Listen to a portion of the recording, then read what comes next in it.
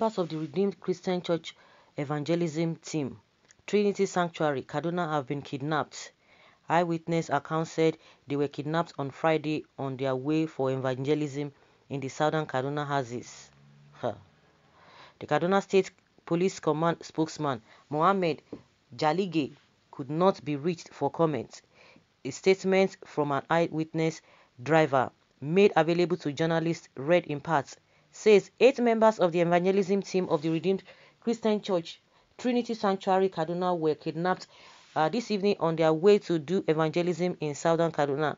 They were kidnapped after passing Kachia. He said, "My contact called to tell me about the kidnap. He was told by an eyewitness, a driver in his neighborhood, who said that he narrowly escaped being kidnapped, but that the RCCG members' boss must have been apprehended because they were following him." To confirm the story, shortly after my contact called me, a sister who is a member of the Middle Belt Prayer Group informed me that members of our church, the RCCG, were kidnapped this evening on their way to southern Kaduna. So let us commit them to God in prayer for their release. Pray that God intervenes in his way. Kidnapping. Well, I wish we youth can rise and condemn all these acts of wickedness. May Allah see them safe and healthy back to their families. My prayer are with them and their families. God will grant you safe return. If not possible, may even grant you entry into his kingdom. The camp president in the north was abducted and executed. No one rescued him. I pray for your souls because Oyo is your case. Well, another pastor too was abducted in December too, but thankfully, thank God, he was released. So guys, let us continue to pray. Really unfortunate, God in his infinite mercy will ensure their safe return. May God bring an end to this disaster, because it's just too much. That the GOs are politicians too. They should go and pay for their release. If person no be mumu, how can you see what is going on in your locality and you still go for evangelism or worshiping in church? Okay. Hallelujah. Banditry and kidnapping will end in no distant time, because kidnapping of evangelists is a vanguard perspective to the God's mercy upon the ravaged and traumatized people of this nation. Why are they trying God?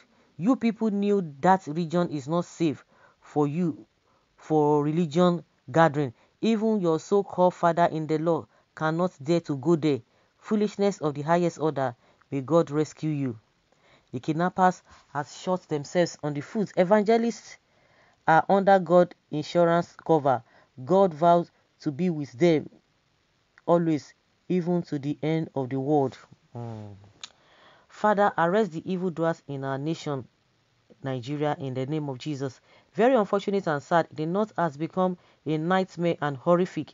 No wonder reports say we are going to face hunger, since people would be scared to go to their farms. The daily payments of ransom have also crippled relatives of kidnapped victims. Okay, it's daily thing, and we are all much aware the kidnapped are leaders' children before lasting solutions will come. Okay, is that what this person is trying to say? The issue now is that if we are in war, Nigeria government should come out plainly and tell the people we can't handle this situation. Why are people dying and hardship increasing, and you are comfortable calling yourself leaders? You know that all these ones that are happening now is not causing war. It is not war. But once you just talk about a separation, breakup, oh my goodness, they will say, hey, oh, they want to start, they want to call, hey, war. That is what you hear from them. That is what you hear from them. But all these ones, they're just romancing them. They're just playing with them. It is no war. If all these things are happening, what do we call it? It is a settled state, not a failed state. It is one of the occupation hazard. It is not a new thing. Apostles suffer it, and that is the only way gospel can be spread to the camp of the enemies. Who sent them there? This is clearly stupidity and foolishness on their part, knowing fully well the security risk involved in such venture in a dangerous environment, most especially when they know that once a mole inform these bandits about their movement, they are a good prey for the kidnappers. I hope and pray that they are safely returned to their various homes and families unimpeded and unharmed. Unimpeded, okay. Did those evangelists get clearance from Ahmed Gumi Gabashew before embarking on such task? We are in for a real trouble in this country. Only Jehovah Shalom, we pray thee. All is well. Redeemers who clamors, it's time for them to reign by voting Buhari because of their wayward pastor called Oshibaju. Oh, hey, this one harsh. Now realize it is a great threat to national security. No, this is a kidnapping. It's not a threat to national security. It's bringing unity. It's bringing unity. All glory to God for their anticipated release. Thank you, Father. Disintegration Nigeria now, or disintegrate Nigeria now. I wonder if we still have existing government in this country. Someone that gave ultimatum of 2 weeks to swept these people off, and we still battling with them.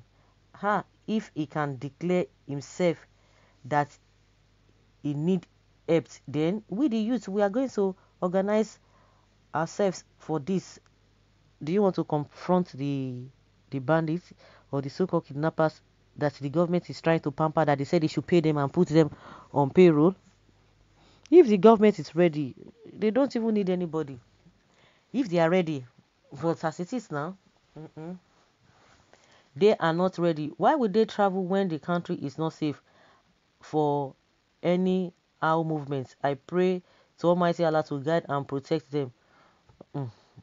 That is what we are hearing. By the time we hear from them again, we are going to be hearing the right thing, because a lot of people are saying, why would you have embarked on such journey when you know how volatile that environment and that place is? But they're going to tell you that no, that is not the situation. But as it is now, these people have been kidnapped. It is time to preach to them. God is giving them the opportunity to hear the gospel. Brothers, be strong and preach in their camp. Nonsense country. How we go take rescue them now? Please, so while making efforts to rescue them, let's also remember the young innocent poor Leah Sharibu, who is being abused by the Boko Haram and betrayed by Khan and other Christian organizations. The 39 students that they arrested now is more than 2 weeks now. We are still there in the same Kaduna there. They are still there. Nothing is being done. Had it been maybe El-Rufai, as he said, if he had agreed to pay them now, maybe they would have released them. And that is what people are talking about. The government is always coming out to tell us that they have rescued this, they have rescued that, and without going for those who did that, without punishment for those who have done that. Does that really make sense? Does that really make sense? That is the question I'm really asking. Let's hear your opinion, guys, and let's know your thoughts on this. Thank you.